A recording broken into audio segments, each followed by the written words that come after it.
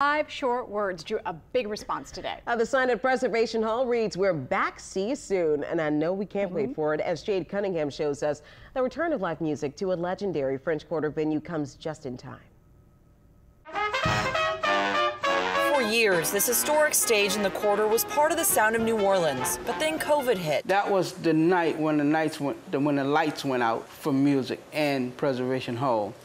It was sad because I knew deep down that the music was going to be on hold. It's been eerily quiet since. Windows have been shut, doors bolted, and instruments which filled the air with heart and soul were silenced. It was sad because, this is our life, and we play for the tourists and our fans. Drummer Joe Lasty is kept busy, playing at home and virtually to try and keep the beat going. I always say it's a spiritual thing with me, playing the music, because when I play, if you don't feel my playing, you're not listening. But now, after 15 months of playing each day by ear, oh yeah, we back.